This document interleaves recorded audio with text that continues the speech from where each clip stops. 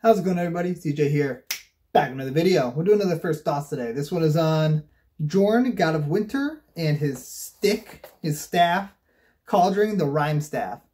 So before we hop into that, remember, we got a Kickstarter. If you want to buy this playmat, buy it in the Kickstarter. Woo, it's linked down below. Also linked down below is our Patreon. If you want to join the Patreon and support the channel, you can join us in Discord. It's a good time. We play games. And down below, if you're going to buy any of the cards talked about in this video, buy them through the TCG Player affiliate link, and it helps out the channel. So we're going to hop into this now. So, Jorn, God of Winter. Whenever he attacks, untap each snow permanent you control. This card is nuts. And the Rimestaff is not bad either. The Rimestaff is kind of sick. Being able to play snow cards from your graveyard seems good. Seems good. So, I looked through, and out of all the snow cards that have a tap ability, only one of them actually seems really commander viable other than lands. And it's still actually a land, but other than mana abilities. And that's Scrying Sheets, which I think should be an auto-include in this deck. And I need to order a copy right now, because that's going to get expensive, for sure. But yeah, Scrying Sheets should be an auto-include. It's the only, like, unfortunately, there aren't more snow permanents that have really good tap abilities, but it's a good one. And so, yeah. Next. You got to attack with him, so you got to make him unblockable and such.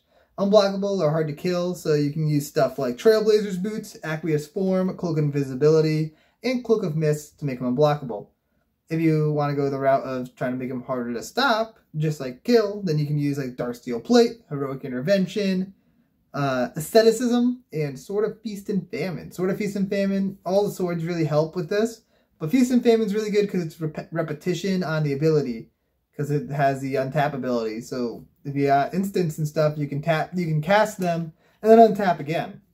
You'd untap, cast an instant, tap your lands to do that, and then untap them again whenever you attack. Seems very powerful.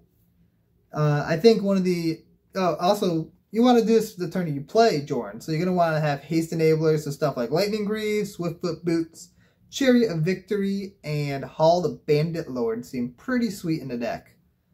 You're also, like, this is going to end up being Sultai good stuff. So, first of all, this commander seems awesome. Like, I'm going to end up building this commander. It's going to be a good stuff commander. It's going to be a fun deck. I'm just going to throw tons of cool cards in there, just cards that I think are fun, neat, like cards that don't really have a good home, but would fit into this deck. This is going to be a fun deck to play.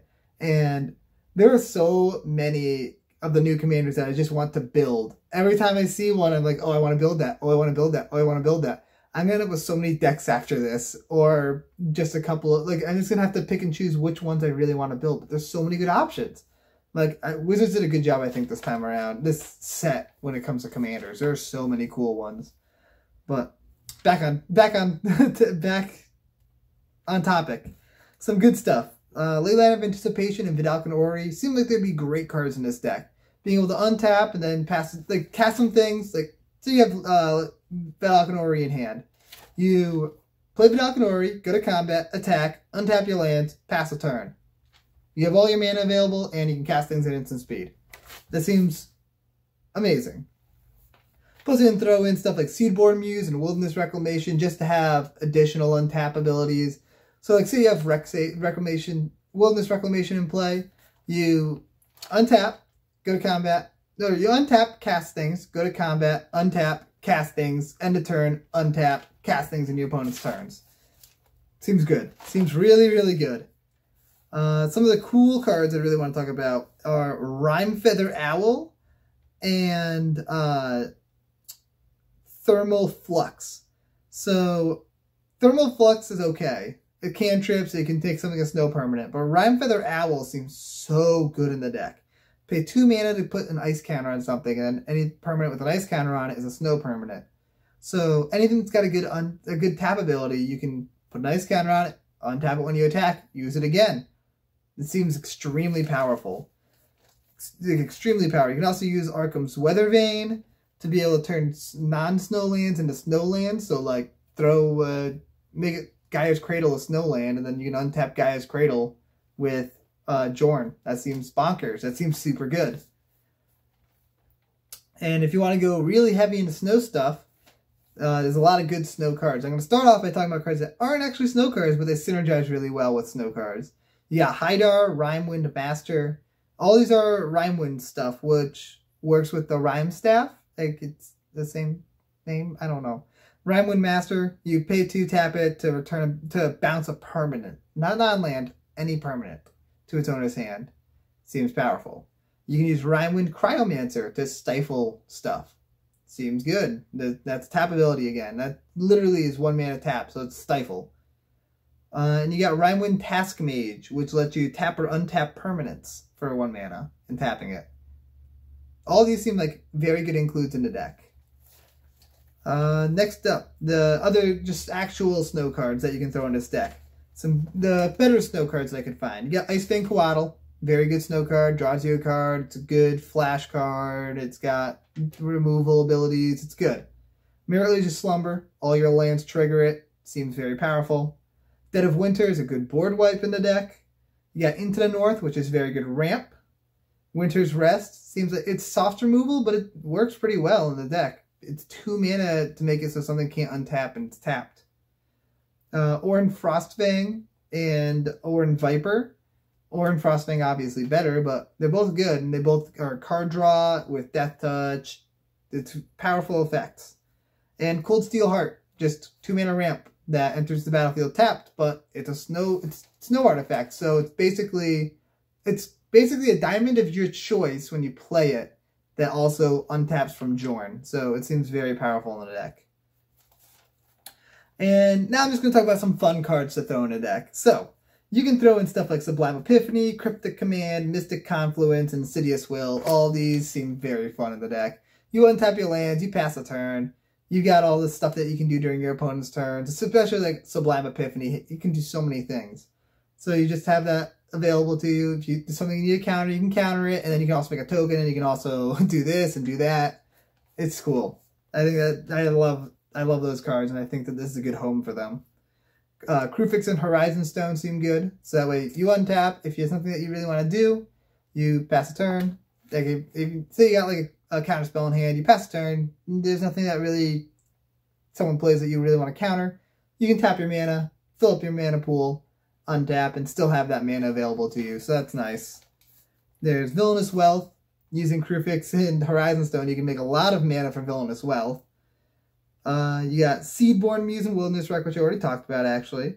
There's Dark Depths, which is a snow permanent that you can recur with the staff, and it makes Merit Lage, which is huge token. And you can use Hex Parasite, Vampire Hex Mage, Thespian Stage, or Thief of Blood to activate it right away. It seems like it's also a mana sink if you don't have those combo pieces. It's a very good card in the deck. Seems like an auto include. You can throw in like Tassiger or Thrasios just because they're good mana sinks. And Lithoform Engine seems like a lot of fun. It's a good value card. You're going to have a lot of extra mana lying around. Might as well copy things. And if you like throw Rime Feather Owl Ice Counter on it, then bam, it untaps with you attack with Jorn. And lastly, I want to talk about stacks cards. So I wasn't able to find that many of these, but there's got to be more. And if there are, please comment them down below because I need to know.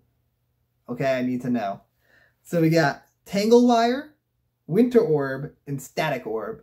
So you get around these by attacking with Jorn and untapping everything, while your opponents don't have that option. They're just stuck, tapped. Seems powerful. Seems very, very powerful. Like, Back to Basics I was thinking about, but it doesn't really work in this deck because, unless you run all those snow tap lands, but that doesn't help that much. So I think those are very powerful in this deck. I think that this could like if there are more effects similar to those, please let me know because that would be very powerful effects in this deck. And yeah, that's what I got for Jorn, God of Winter / Kaldring, the Rimestaff. If you guys enjoyed this video, remember, like this video, subscribe to the channel if you haven't already. Comment down below if you're building Jorn, and if you have any cool tech cards that I didn't mention that you found, or if you found any more of those stacks cards for this deck. Like, subscribe to the channel. Alright, I already said all of that. Remember, we got the Kickstarter. Come and get your playmat. Oh, come and get your playmats. They're sweet. They're cool. Please, I'll sign them. Do it.